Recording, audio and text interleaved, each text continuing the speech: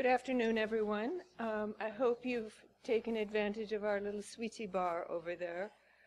Cookies, and I think the grapes are all gone, but we have cookies, coffee, and tea to keep us perky this late afternoon. Welcome to all of you on behalf of the Al-Walid Center for Muslim Christian Understanding.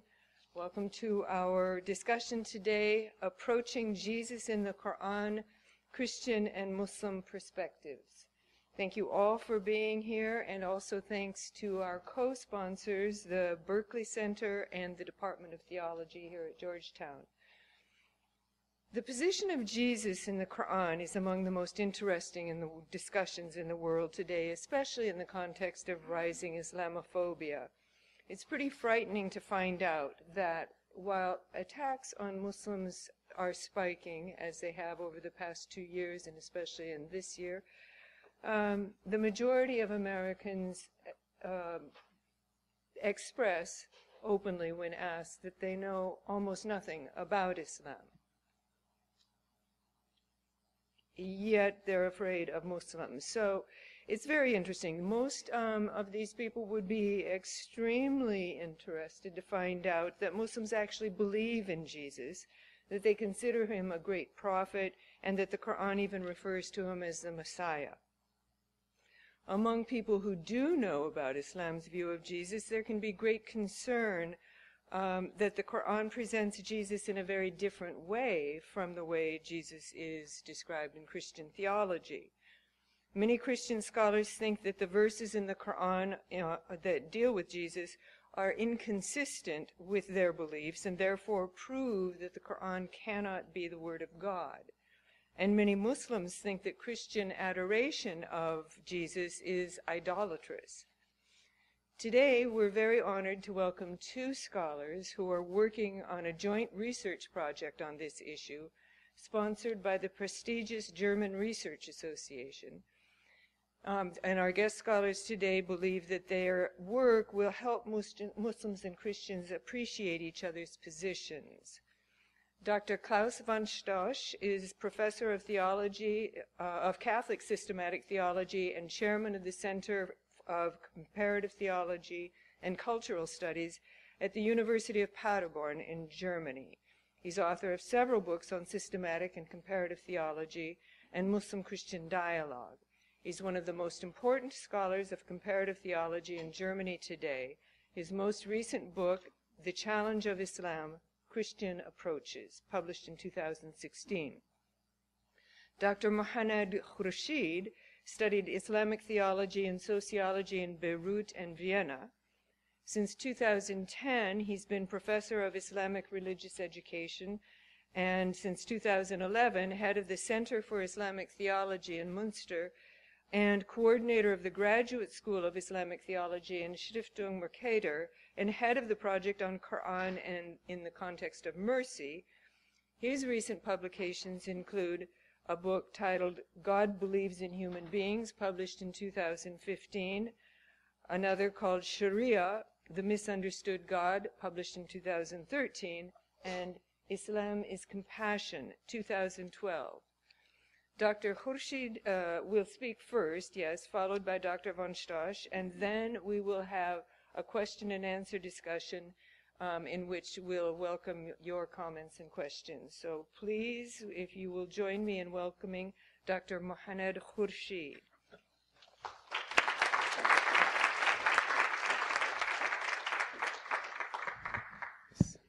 Thank you very much. Dear ladies and gentlemen, it's a big honor and big pleasure for me to be here. Thank you for this invitation, and excuse please my bad English. I will present a short reflection on Jesus in the Quran by reference to Surah number 19, Surah Maryam, and Surah number 3, Surah Al Imran. The Quran itself provides multiple occasions to speak about Jesus because his life and acts are given extensive space in the Quran. Anyhow, we find much more details about Jesus in the Quran than about Muhammad himself.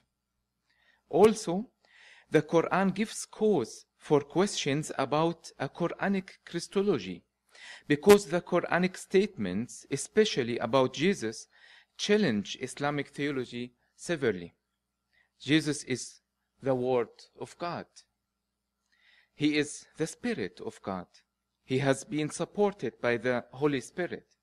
He is an ayah, a divine sign, just like a Quranic verse itself. He is a mercy for the world. This and many other descriptions of Jesus, which I intend to discuss exemplarily on Surah 19 and Surah 3, leave many open questions. The Quran remains silent about many Christological issues. For example, the Quran mentions in Surah 4 that the Jewish didn't crucify Jesus, but doesn't elaborate the question of his crucifixion. Even if Islamic theology refuses his crucifixion, save for a few exceptions, this position cannot be deduced from the Quran. The Quran doesn't directly represent Jesus himself as a revelation by God, but gives hints which also allow Muslims to describe Jesus not only as a message bearer, but rather he himself is the message, because he is God's word, spirit, and a sign, an ayah of God, all at once. Now some words to Surah 19. Surah 19 belongs to the middle Meccan surahs which were revealed between 615 and 618. This period is also known as the period of Rahmah, period of mercy, because God's name, Ar-Rahman, is prominently represented in this period. Especially in Surah 19, the name is mentioned 12 times, like in no other surah. It must be noted that in this period, Christianity is positively received. Now, Jesus in Surah Maryam. Surah 19 is named after the mother of Jesus, Maryam, Mary. Here, the first detailed mention of Jesus takes place in Quran. The surah begins with the birth story of John, which I don't intend to go into right now for time reasons. The surah further refers to the birth of Jesus, the son of Mary. At the beginning, the angel announces the birth of Jesus without it having been requested previously by Mary. The encounter with God's Spirit in human shape is making her seek for shelter in the merciful. At this point, the name of God, Ar-Rahman, is used for the first time. God himself is merciful and thus can be called the merciful. Also, the child that has been announced to Mary shall not only be a sign, but is called himself mercy. Already before the birth of Jesus, the subject of mercy in the context of the birth stories is therefore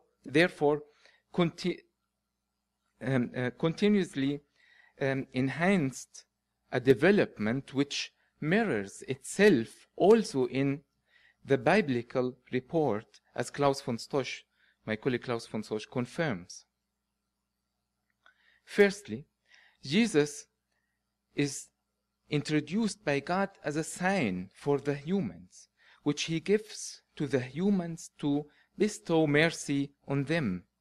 Already this first Quranic reference on Jesus appears a peculiarity of his mission. He is not only the bearer of signs, but he is also sign of God himself as a person. Therefore, Jesus is also called the Word of God, but also the Spirit of God. The Quran uses the word ayah, sign, to describe Jesus, which is the same word for Quranic verses.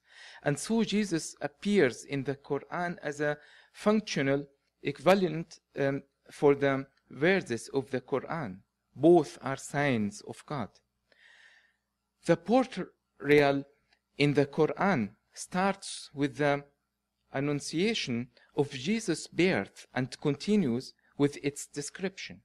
Here also Mary's contractions and the agony which they cause her are extensively depicted. The Qur'an underlines herewith the human nature of Mary. Because of the illegitimate conception, Mary is reproached and she is compared to a harlot. So Mary helps herself by referring to Jesus, who should defend her. So Quran 19:29. As a newborn, Jesus talks and introduces himself as the servant of God who is entirely surrounded by God's salvation. Jesus speaks here not only to his mother, but to all humans. The reason for his intervention is God's mercy, respectively the advocacy for his mother. Unlike the verses beforehand, there can be not doubt in this passage that Jesus talks.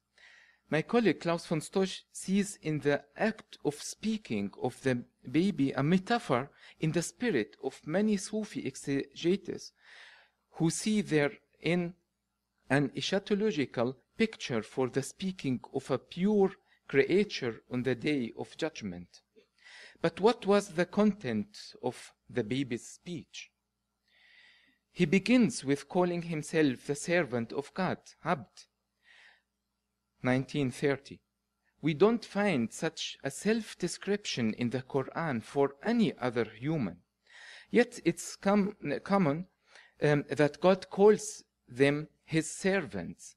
And many humans are each named his servant.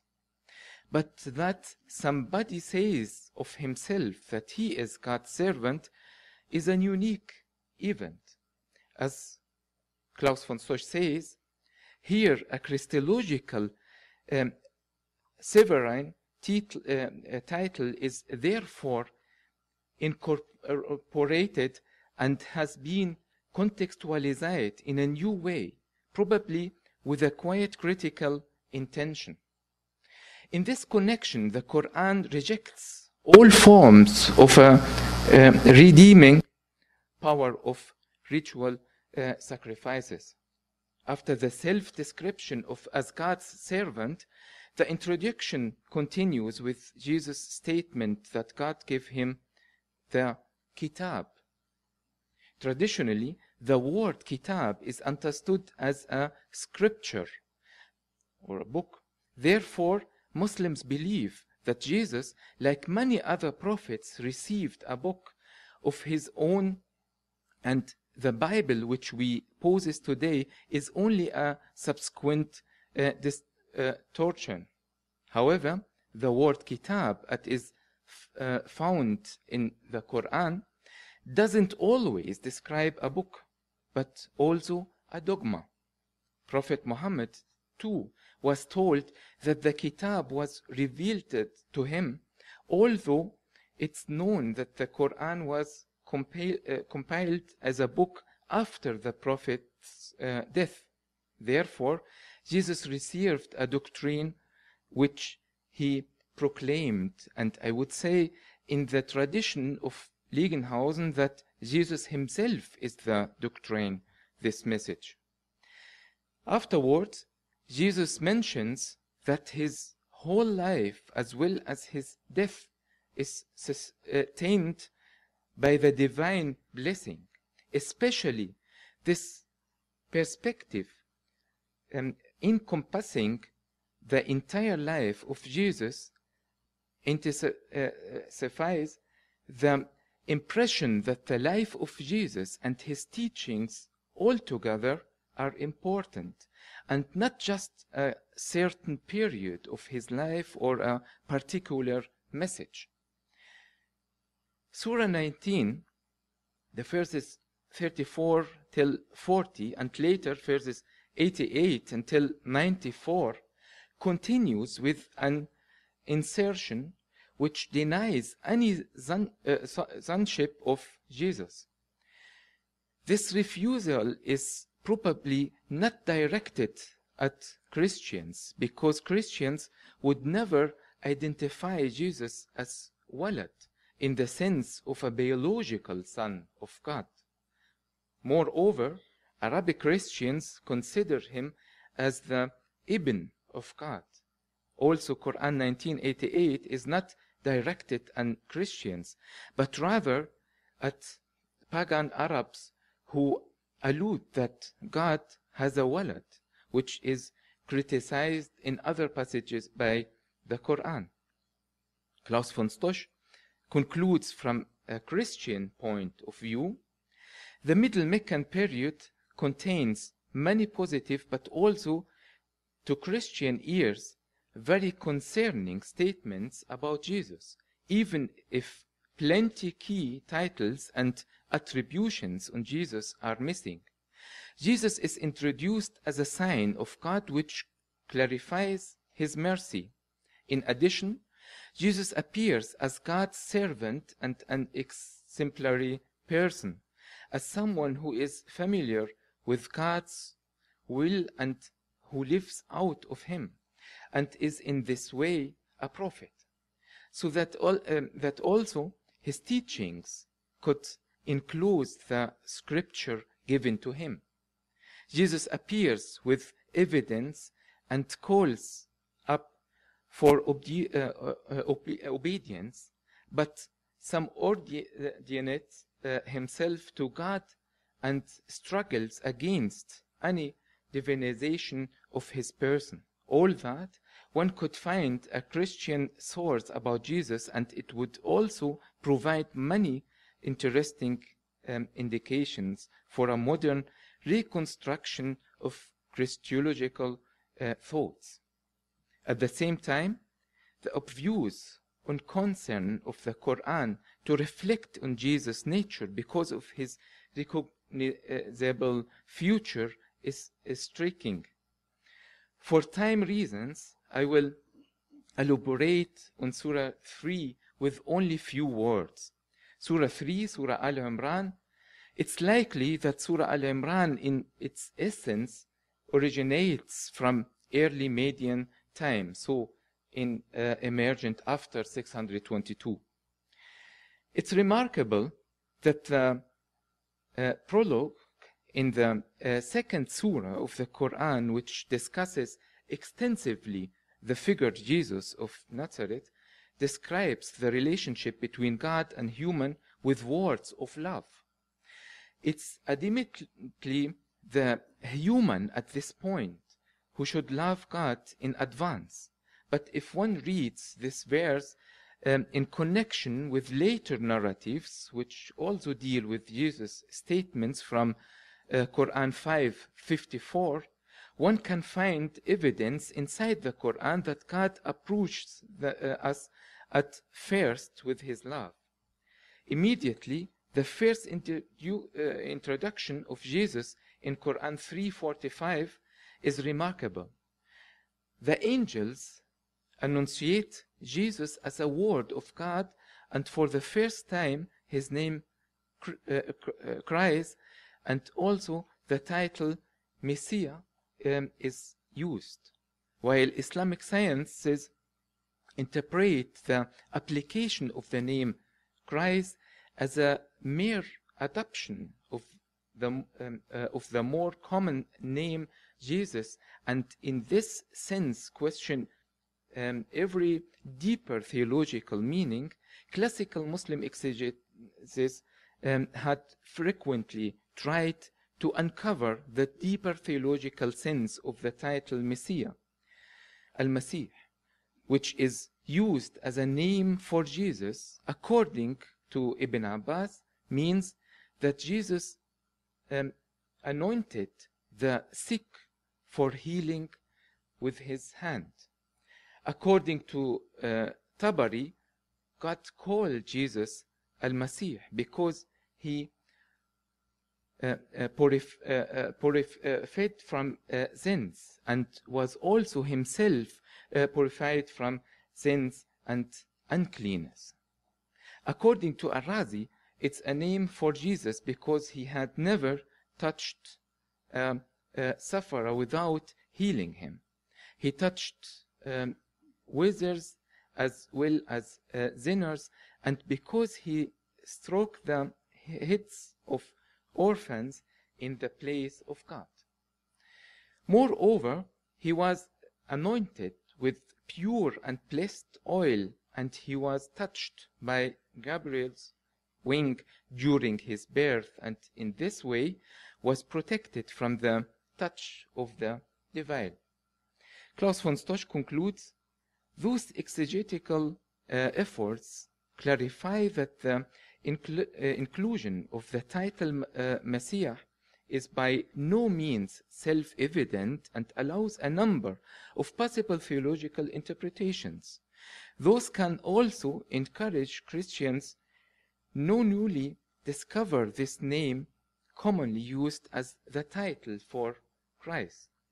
In particular, the thought that the touch from Christ and being touched by him is of major significance seems to be highly interesting for us.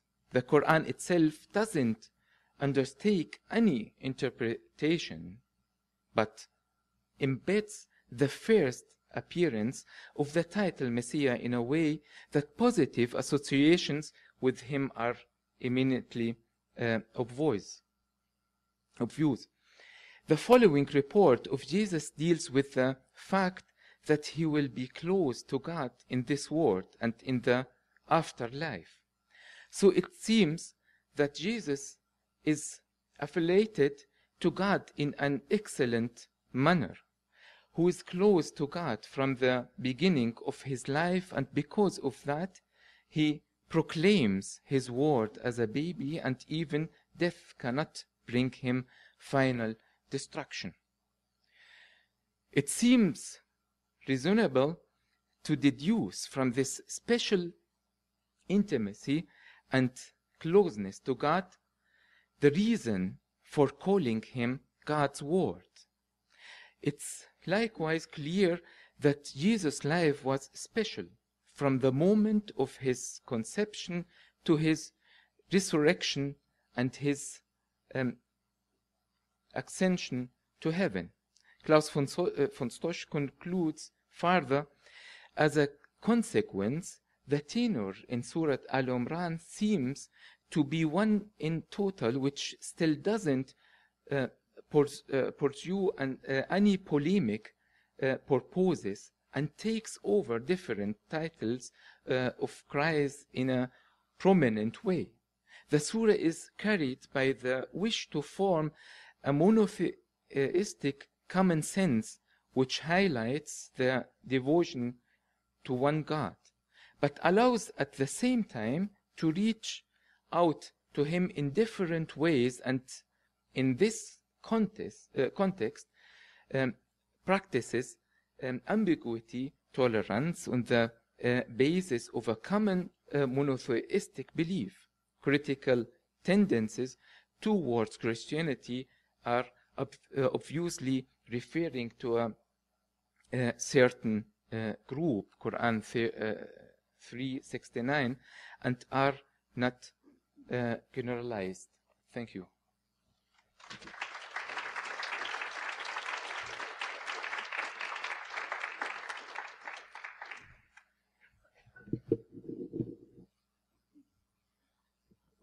I'm very glad to be here and to be able to continue the talk of Muhammad Rashid. As you will see, we are working closely together. He as a Muslim, I'm as a Catholic, and we try to make sense together of the verses on Jesus in the Quran, but we try to do it in a peculiar method, which I would like to explain you first. So one thing what we try to do is to give a diachronic reading of those verses of Jesus in the Quran. So we begin at the very moment when the revelation begins, which is for the verses on Jesus, the middle Meccan period. That's why Muhammad Rashid just started with the Surah Maryam, because it's the first one, chronologically speaking, when Jesus is discussed in the Qur'an. Then the next step is sure in Surah 43, but we won't go through all surahs, but only take the 3 ones where which tell the most things on Jesus, just because of we are restricted on time. So we are only looking at Surah Maryam, Surah Al-Imran, and Surah Al-Ma'idah. And my task for today will be to discuss Surah Al-Ma'idah. But first of all, to understand the method. So one part of our method is to go diachronically through those verses. Most books, by the way, we both try to write a book on Jesus and the Qur'an together. So in the end, that's why I'm here in Georgetown, to learn from Sidney Griffith especially, and to discuss with him, especially the historical questions. But in the end, hopefully next year or in 2 years, we will have that book together. And what we do is, first of all, this diachronical method. Second point, surah holistic approach. So we are not taking just one verse, but we always look, what is the meaning of the verse in the context of the surah? Just take verse 157 in Surah 4, which most people think is against the crucifixion of Jesus. If you just look at the context, it's very clear that God is speaking to Jews and not to Christians. And it's kind of weird that God explains to Jews that the basic belief of Christians is simply nonsense. So if you just look at the context, you already see, okay, maybe the original message of the surah is something else that's what people thought later. So that's something we learned from Angelika Neuwirth in the Corpus Quranicum project in Berlin, that we always look holistically at the surah. So we always make a plan of the whole surah and look, why is this verse exactly there? And second thing, always go diachronically. So we're using the chronologically, we start with Theodor Nöldecke, but we look how it developed, how Angelika Neuwirth makes sense of it, how Muslim approaches make sense of the chronology. And then we end up in some theology of the Qur'an on Jesus. Another thing which is peculiar for our method is that we are doing that together. So not only Monat Rashid as a Sunni Muslim and me as a Catholic, but we try to include other Muslims like Shi'i Muslims. We try to include other Christians, especially Oriental Christians, especially from Syriac Orthodox background, because they have a lot of things to teach us for this subject, but also Jews who have a background especially of the Talmud, of rabbinic teaching, so that we have many voices in our exegetical work. And then we do not stop there, but we try to find third parties who look at this from another perspective, like Sidney Griffith again. So we go to scholars who deal with the same stuff, but who are not coming from a faith perspective like us, but bringing us other thoughts and ideas. And this changes a lot, as I experienced in those days and those weeks in discussing with Sidney. So this is the way how we are working, and our aims, it's very obvious, they are not the similar aims. So we're using the same method because we think they are theologians, and we think all theologians have the same method, just hermeneutical methods. Doesn't matter whether you're Muslim or Catholic or Protestant or whatever. But you have different aims. I would like to explain Christianity. I want to defend Catholic belief, and Monat Rashid obviously wants to defend a Muslim belief. So, but within that endeavor, I, as a Christian, try to take the Islamic appreciation of Jesus of Nazareth as seriously as possible. So I try to see until which step I can go with Muhammad, with Muslims, how much can I learn from them. I try to show how I can learn as a Christian without abandoning my claims of truth. How can I learn from Muslims? How the Quran can also be a kind of word directed to Christians. That's the basic idea of my attempt. So I want to investigate whether I can accept, as a Catholic, the Quranic approach to Jesus, and whether this can even deepen my own Christology. So that's the basic idea. And now I try to show it a little bit how I'm doing this in Surah Al-Ma'idah. I take this surah because it's the most complicated for me, because there's the most polemic in it. You saw in Surah Maryam, the Quran is very nice to Christians. He's maybe even not really talking to Christians, as we would argue, but we can discuss this later. We have the impression that that's really the time, how Fred Donner would put it, that's the believers' movement, and the Christians are really part of the party. We belong together, and the polemic with Walat, as Muhammad Rashid said already, that's a polemic against the Quraysh, not against Christians. But this changes in Medina. The Quran is gets in a very direct contact with Christians. In the beginning, Al-Imran, as Muhammad Rashid explained, it's still very friendly, very inviting them. And we just read Al-Imran together, the whole surah, and Muhammad Rashid asked me in the end, and are you happy as a Catholic now? Is this surah making you happy? And okay, yes. After his explanation, after he helped me to understand certain verses, I was happy with everything in Surah Al-Imran. But then comes Surah Al-Ma'idah, and there are some passages where it's very difficult to be happy as a Christian. So let's discuss that surah. First of all, what is very interesting, if you look at this holistically, and I have not seen any book who's mentioning this, so it's really a little secret I'm telling you. But what is so interesting is that you have a framework. In the beginning, the first 11 verses are the kind of speech of speech of Muhammad to his people, where he gives a kind of institution of the rituals which are needed in Muslim community to keep the identity, like ritual prayer, how to wash, and all this stuff. So it's beginning with something which explains how to be a Muslim, how to stay a Muslim even after the death of Muhammad. Muhammad is talking of his death. That's also why we know that Surah Al-Ma'idah is very late, which is very important for those guys who think that the latest thing is the right one. So if you believe in that, you have to take Surah Al-Ma'idah very seriously. So in the beginning, we have what is said from Muhammad to his people. And then in the end, we have what Jesus says to his people. And I will tell you a bit more in looking at the text, because it's also 11 verses, only a kind of last speech to his people, and really parallelly on both sides of the surah. In the beginning, you have Muhammad, in the end, you have Jesus. So this shows already that Muhammad wants to be understood in the tradition of Jesus.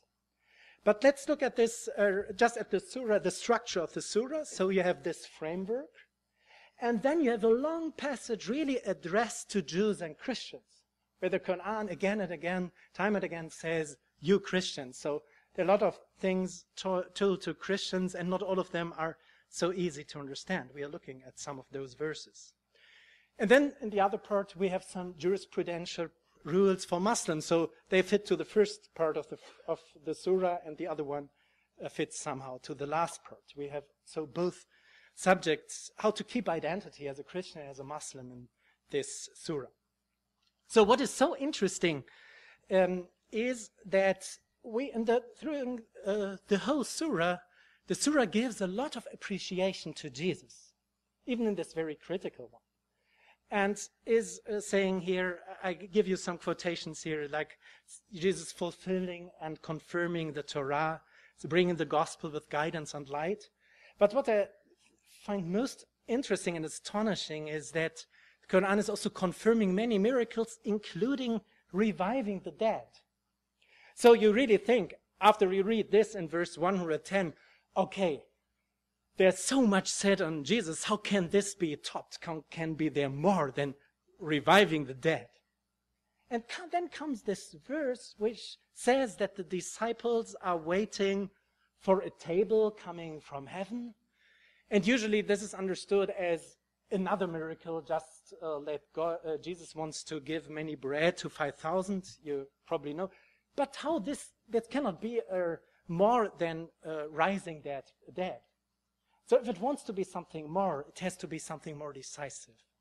And if you look very closely at those verses, it's very obvious what is meant. Because first of all, the disciples are saying that they wish to eat from this table so that our hearts may be reassured. They need something when Jesus has gone, that their hearts are reassured. They need something which makes them strong in their faith even without Jesus. And so then Jesus is asking the Father to give him this sign. And if you look here in my translation, it says, "O God, our Lord, send down for us a table from heaven to be a feast, a celebration, not a festival as it is often translated, for us, for the first of us and the last of us." Very ritual speech. It's sheer that there is a ritual behind that. And a sign from you. And provide for us, you are the best of providers. So we discussed this verse really a lot. First of all, it was just my idea that this is an allusion to the Holy Eucharist. And some of my Muslim colleagues in my group really said that it's completely nonsense. Now you're really violating the Qur'an, impossible. We discussed it so much, but today we all agree, really, that's so amazing. The Qur'an is really appreciating that sign that for Christians, there's given something to stabilize their identity. And they even will be punished if they don't go to church on Sunday. So that's very interesting. So we have a lot of appreciation for Christians also in Surah Al-Ma'idah. We also have a remaining legacy of Christianity after, and also of Judaism after Islam. One of those verses, certainly you know it's 48, is so often quoted by Muslims, but it's important that it's in that context of that surah, and this very last surah of the Qur'an. Probably the 5th surah is the last surah of the Qur'an. Maybe it's also surah 9, there's a debate on that. But we think that surah 5, the surah Al-Ma'idah, is the last one, and we can explain why if we have time later. So what is said there is that God has a path for each of his people, for Jews, for Christians, for Muslims, that fits very well with the framework, that there is this path for Christians who have to go to church on Sunday, and for Muslims who have to have their ritual prayer. So there are special ways for both kind of people. So in the beginning, the Qur'an, like Fred Donner says, it's this believers movement, you want to take everything together. But no, it's not the believers movement anymore. Now we have different religions, but they are respected as different ways. And I like very much that idea when the Qur'an says, had God willed, he could have made you a single nation, if he had willed, God the Almighty. So it's very obvious, it's the plan of salvation of God, that there are those different paths, which is a very interesting lesson for Christians to learn how to make sense of it. So we have a lot of appreciation in that surah, and that's why it's so important to look why there are also those polemical questions, polemical speech against Christians in that surah, and this is really directed to Christians. That's not like pagan Arabs, as we would say for Surah Maryam. So, what is the critique of the Quran against Christians in that surah? So, first of all, the Quran is criticizing people who are reducing God to an idol. It's a fight against idolatry. So, the Quran is using this very weird expression that the Quran says, God is the Messiah, the Son of Mary. Sidney Griffin and me discussed a lot on that, because he said to me, never a Christian says that. There's no Christian in history who ever said that. You, as a Christian, you say it the other way around. You would say, I wouldn't say the Messiah is God. That's maybe not the way how I would express it, because it's the Son of God or the Word of God, not God. But if you like to say it like many evangelical Christians like to say, then it's not the other way around. But if you have a closer look at the Christological debates of the 6th and 7th century, you will, and I cannot go into detail now, but maybe later if you are interested in it, you will find in the context of the debate of the theopeschiatal debate, you will find Christians who are arguing like that, they say, because they were questioned, they were asked by the other party, they used such a weird language that they said, okay, yes, God is also the Messiah, you can say this. So God is the third of three. this Talatatin, which is, as Sidney Griffiths showed, a title of Jesus in that time, in the very same debates. So what the Qur'an is doing here becomes very obvious from the context. You just have to look always after what the Qur'an is saying. Don't say God is the Messiah in 1772 and 73. And then he's explaining, the Qur'an is explaining why. It's explaining God has power over him and could annihilate them. The Messiah is also worshipping God. There's only one deity. Jesus and Mary are no gods. So a lot of arguments which make clear what the Qur'an wants to say here. If you look at those arguments as a Christian today, probably you would agree. At least I would agree. I also say, yes, it's clear that God has power about Jesus. He can annihilate them. Yeah. If you deny that, you do not believe in the human nature of Jesus, which is essential for Christianity. It's clear that Jesus was worshipping God. I never understood why some Muslims try to make apologetic sense of it. It's even reported in the gospel many times. That's clear. And it's clear that Jesus and Mary are no gods. So you think, why is the Quran saying this? He is talking to whom? Like Christians are not arguing like that. And then the weirdest verse for me is Jesus and Mary both used to eat food. Well, okay. That's even essential for Christians. That's why they do the Holy Eucharist. It would be weird if Jesus hadn't eaten food. So where does this come from?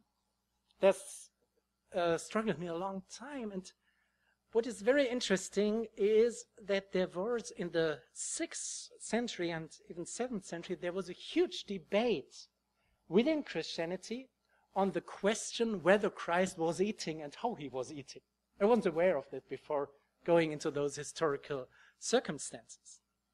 Because there was the idea, if Jesus is without sin, which is clear for all Christians, he is also without original sin. And if he is without original sin, he is also without the consequences of original sin, which is the punishment that he will die, that will he be able to suffer, and that he has to eat. So the idea was, and that's not a very weird idea of some theologians, it's a very widespread idea, is that Jesus was not only without sin, but also with a human nature which is like the human nature of Adam before the fall. Without sin, without necessity of suffering, necessity of death, necessity of eating and drinking. So what the Julianists want to say is, we call those people who have that ideas Julianists. What Julian of Hanakas and others, what those Julianists want to say is not that they say Jesus did not suffer. It was clear for them that he suffered on the cross. They do not want to say he didn't eat. It's clear he ate. But he did this because of his free will. He wanted to suffer. He wanted to eat. So it's like Jesus is, if he is really divine, and divine God cannot suffer. That was the context. If God cannot suffer, it's very clear that Jesus cannot suffer only if he wants to suffer. God is almighty. If he wants to suffer, he can't suffer. But he cannot be forced to suffer. So what was very important for the Julianists is that God always stays sovereign. And Jesus, after not eating for 40 days in the desert, he decides to eat he decides to be hungry. But no need, he could even continue another 40 days and not being hungry, because his human nature is the nature before the fall. It's very interesting that the Quran is not saying Jesus and Mary were eating, but were used to eat. So it's exactly against that Julianist idea. And this is not only the idea of Julianists, it's also the idea of mainstream Neo-Chalcedonian theology. Because they discovered, like Leontius from Byzance, Leontius from Constantinople, he discovered that as a great idea to get away from the struggle between Miaphysite Christian and Diophysite Christians, from Chalcedonians and anti-Chalcedonians. He discovered that as a solution. Because if the human nature of Jesus is in its very nature, a nature it cannot suffer, it's much easier to get it together with the divine nature. So even the Emperor Justinian, in his very last days of his ruling the empire, decided to make an edict that everybody had to believe that. In the beginning, I couldn't believe, but now it makes sense. It makes theological sense. It's not a silly idea, but it's very dangerous for Christian belief, because in the end, Jesus did not suffer because he had no alternative to suffer, but only because he wanted to suffer. And we all, if we really suffer, if we die, we don't have an alternative. The Christian idea of redemption is that God shares our needs. He shares this problem. I have to die. I have to suffer. If God only shares it in the sense, okay, I suffer with you because I'm nice. I'm God. I'm good. I will suffer with you. That's not the Christian idea of salvation. So we would argue that the Qur'an intervenes at that moment to save the basic Christian idea and make another offer. Like for the Qur'an, it's clear you don't need Jesus at that point. The Qur'an is enough. You have the communion with God through the Qur'an. But you can also have it with Jesus. That's fine. It's good that Christians have that. Let's just look, Christian, there are more options. But if you want to do it with Jesus, okay, but don't tell that he's not a real human. That's a problem. Then you're committing idolatry. That's very much the idea what we see in Al-Ma'idah, and which leads to a critique, a very sophisticated and good critique of the arrogance of Christians and Jews who think we are the children of God, we have understood it, we have made it. The Qur'an tries to show no. I don't have time to explain that now in detail, but just let me say in one sentence, this is the only passage in the Qur'an in Surah 9, verse 30, where explicitly idea of sonship of Jesus is really criticized in the Qur'an. All the other passages are on Walad, not on Ibn. That's the only passage on Ibn, so which is taking up the Christian formulation. And what is so interesting is that here the context makes very clear what is meant. It's the arrogance of Jews and Christians. It's not the question that there's only Jesus, there's also Ezra as the Son of God. If you read it together with 5:18, it's we who think we are the children of God. If you look at 9:31, it's the priests, the monks, the scribes who are taken as the lords. So the Qur'an is very much criticized, very much critical about that idea that you take something human and think it can be worshipped. It's a kind of idol. And me as a Christian, I would say that's very important to see this also as a Christian, that there is this danger within Christology and the doctrine of Trinity. Very important. I can learn a lot from the Qur'an at that point and learn a lot, I think, from each other in our discussion. And I'm now very excited and happy to learn from you and to discuss those ideas with you. Thank you for your attention.